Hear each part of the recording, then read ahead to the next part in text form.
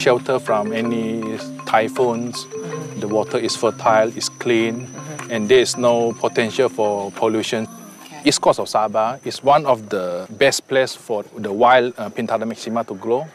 The population is... What was that? Pintata maxima. It's the species type of the pearl oyster. Oh, okay. Yeah. All right, so we're harvesting the oysters now. Yes. And I have a very good feeling that these are going to be the mother of pearls. Yep. Which one do we start? You teach me first. This one is already slightly open. You just hold it and then just cut it. Oh, I'm sorry. Oh my gosh, look at it. Look at that pearl. It's a gold pearl. The golden South Sea pearls is the highest value pearls in the world at the moment. That's beautiful. So how much would one of these go for in the market? Maybe a few hundred. All right, thank you very much for doing business. I'll wear those on my birthday. Thank you. You can hold as many as you can, but you cannot fit it. Oh my Lord, this is like gold. Beautiful. Treasures of Sabah. Isn't that beautiful? I soon discovered, though, that bringing these treasures to life is no walk in the park.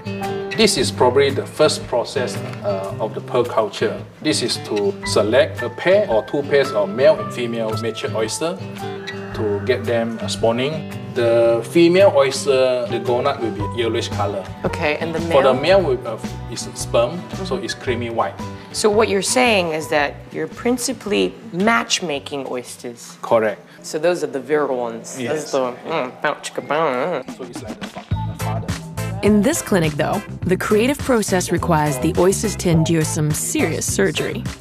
One mental, he is going to do a surgical operation. We must insert one mental piece together with a nucleus into the body of the oyster. I can do this. I can do this. Okay, here we go. I'm gonna go in. I have razor sharp eyes. I can see it, yes?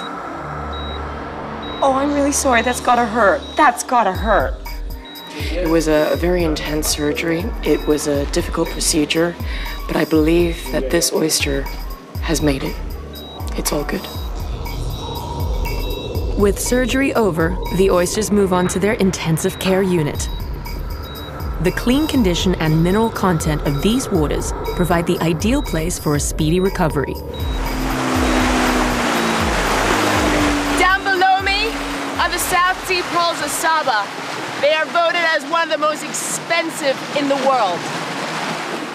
Booyah!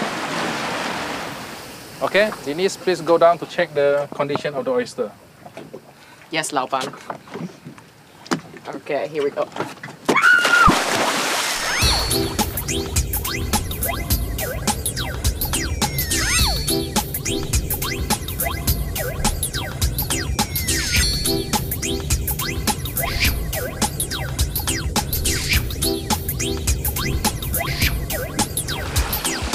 So how is it?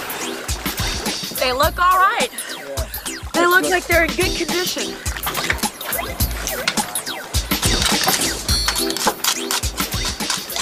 What do we have here? More oysters! Yes, this is a 1 year old oyster. Okay. And every month we have to pull them up to clean them, to remove all the foul organisms stuck on the oyster. So Denise, you can start by cleaning this. Like this? Yes. How long do you think you put her to work here? Roughly a month to get the pearl. 1 month I have to be here to Yes. get one necklace. One pearl. One pearl? Yes. I jump in the water.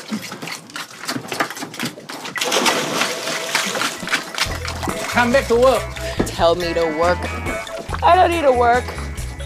This is so much better than work.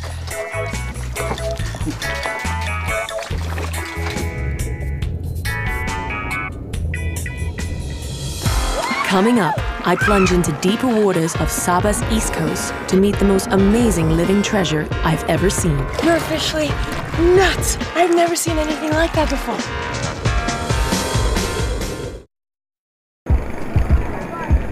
The coastline of southeast Sabah is populated mainly by the Sulut and Bajau, cultures inseparable from the sea. This is Bombom Island. It's one of the many islands off Semporna. There are many Bajau communities off the coast, and despite them being on land, they still want to be on water. How cool is that? Every April, the coastal Bajau celebrate their seafaring heritage with a colorful maritime festival filled with decorative boats called the Lepa. My boat-making 101 class is conducted by Haji Alpaca, a legendary craftsman who runs workshops for the families in his community.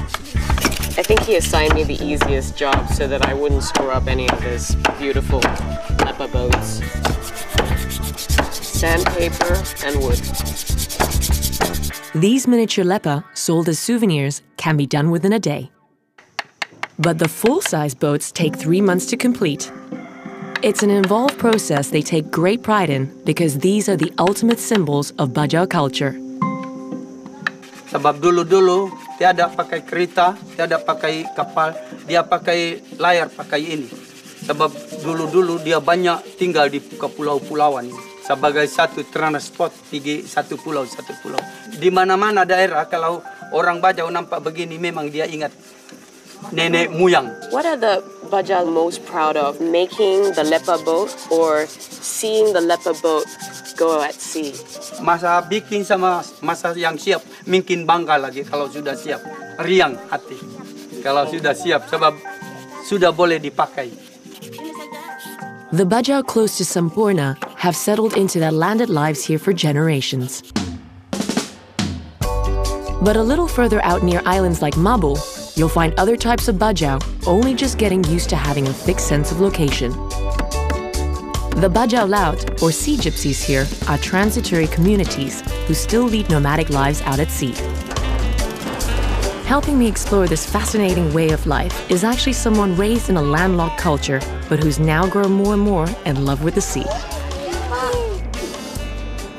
Now, I've had some pretty amazing dive experiences so far, but what you didn't know is that my real dive buddy is my cameraman, who is out there, and I'd like to introduce him to you. How you doing, Chris? I'm all right, how are you? Good, man. It's a wonderful day. Welcome. Welcome to my office. This is where you work, huh?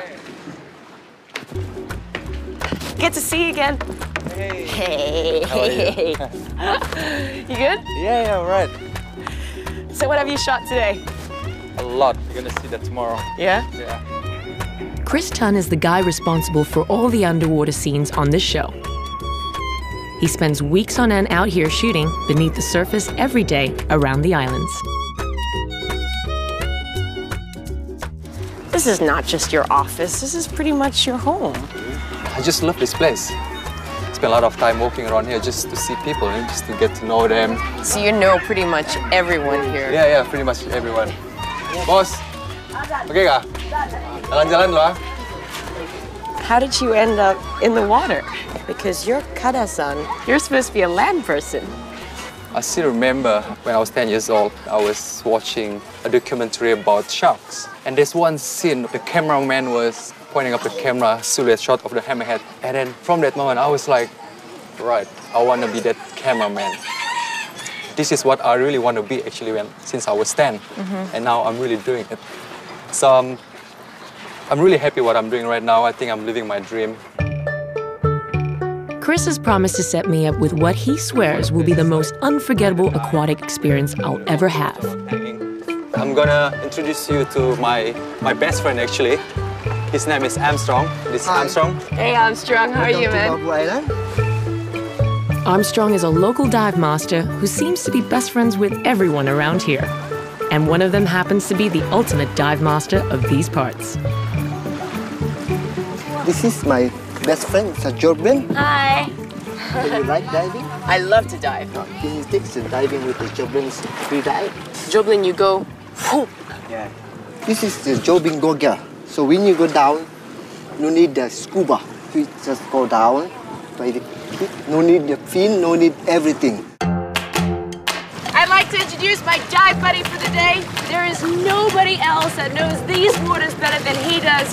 And we're gonna check out some corals and maybe do some spear fishing. Isn't that right?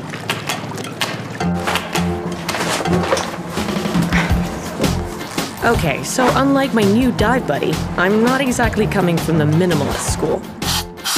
Still, Armstrong insists that for this dive, I need my air tank filled to the max.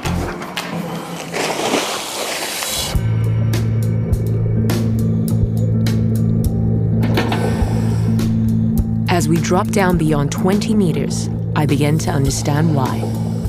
Joblin is in a different league altogether. Unbelievable. These new fins cost me an arm and a leg, but I just can't keep up with this guy. He just glides effortlessly on the seabed, taking his sweet time like, just going down out to pick some lunch, honey. Shouldn't be too long.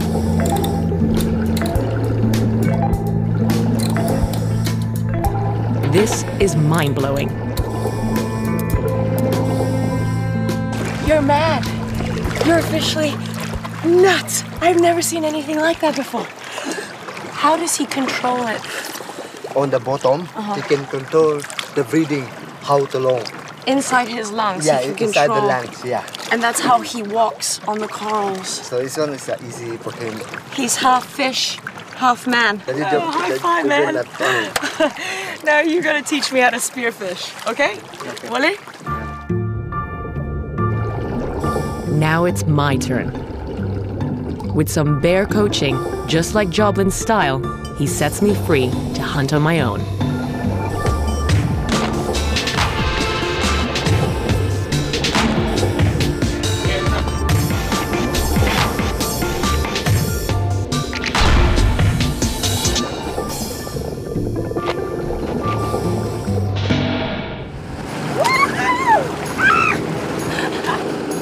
What an amazing experience of a life aquatic.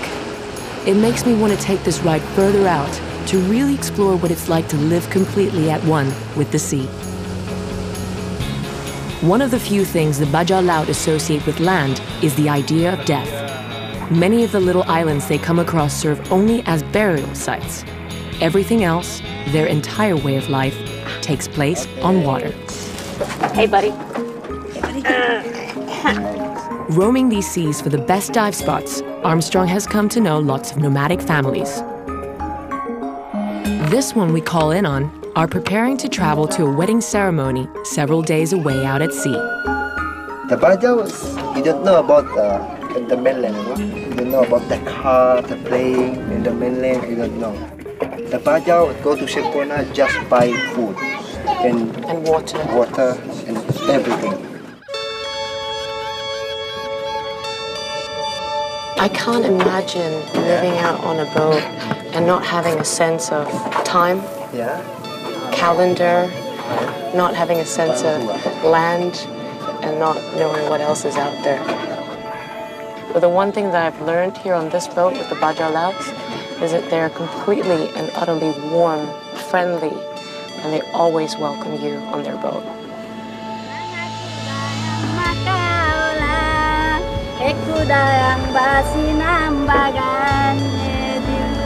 She has a beautiful voice.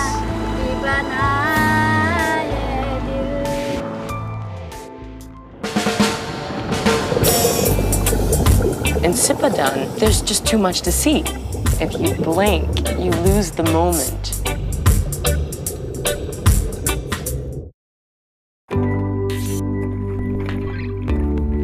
After exploring the sea cultures of Sabah, my maritime odyssey through Malaysia's islands is coming to a close. But before we wrap up, my underwater cameraman Chris says he saved the best diving experience for last. Today, we're finally heading out to the legendary island of Sipadan. I really thought Sipadan was much larger than this. As far as diving destinations go, the tiny island of Sipadan is Malaysia's jewel in the crown. Today, it's heavily protected and careful limitations are imposed on the number of visitors, so you need to apply well in advance for a diving permit.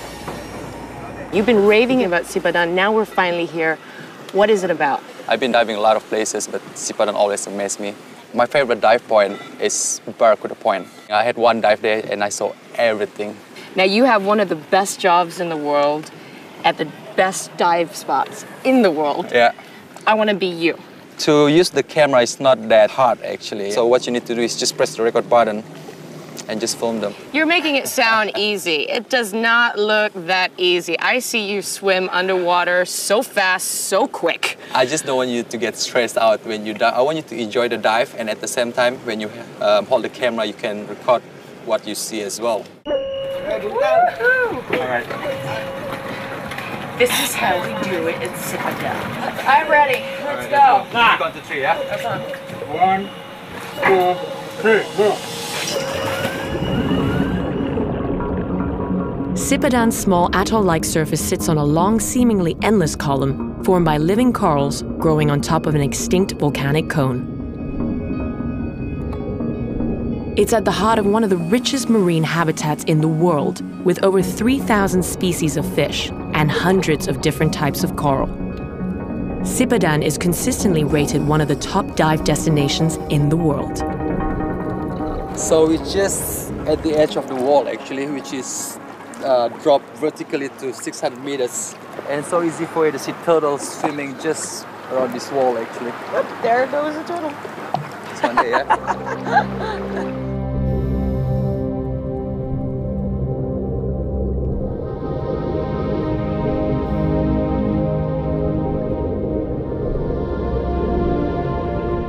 Look at that.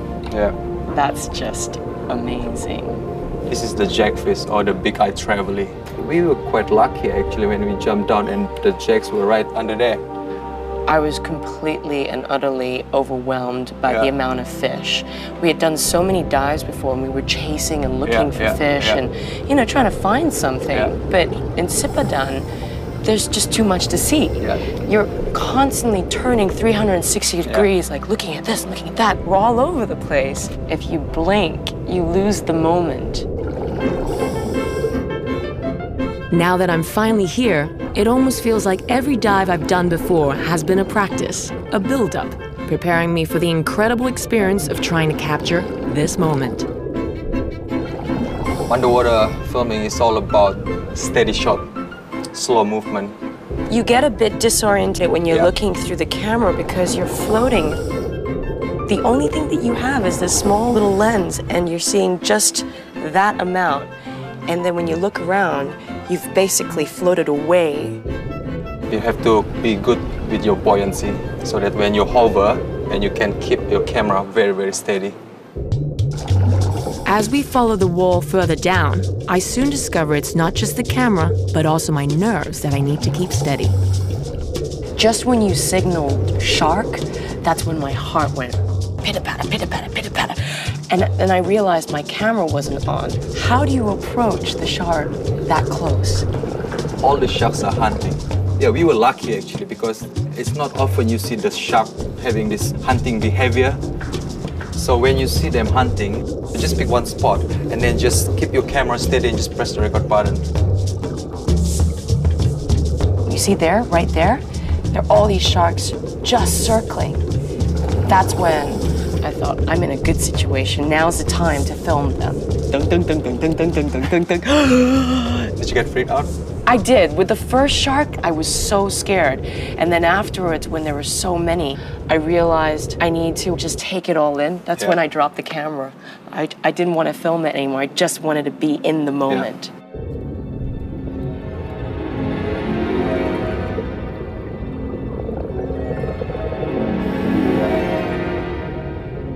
As we dropped down deeper, there were several passages and caverns that were very dark and mysterious and almost eerie. This cavern here, the turtle tomb, there's a lot of turtles just go in there and then they just got lost and then they just died. That's why they have a big sign there saying, do not enter. Inside the tomb, there's a lot of like tunnels and chambers and you can see a lot of skeletons, the turtles. I've been to the tomb like a couple of times, but every time I go there, just get me this feeling like, oh, it's so creepy. That's a death zone, so it's probably not a good idea to go in there. No, it's not a good idea. Noted. Wow. That's a nice shot. Oh, that's good. What do you think of my footage? It's decent. Is it usable? I think you have like 4 or 5 seconds clip, which is very steady. And it's good. I'm just gonna pat myself on my shoulders there. Good job, Denise. Every time I complete a passage, I always look forward to the next one. But on this one, for the first time, I see the real art in looking back. 1, 2, 3, go. Trying to capture such incredible moments that reveal themselves only if you look below the surface. It was the biggest wreck I've ever seen. There's a deep sense of reward that's just beyond words. One that takes your breath away. Oh my gosh, look at it! From the gorgeous sanctuaries of the peninsula to the seaborne cultures of Sabah, this passage through the islands of Malaysia surprised me with just how incredibly diverse life can be, both below and above the surface. I met such interesting people, each with different but innate bonds with the sea. And I'm coming back to these islands because they can free you, recharge you, and open new horizons.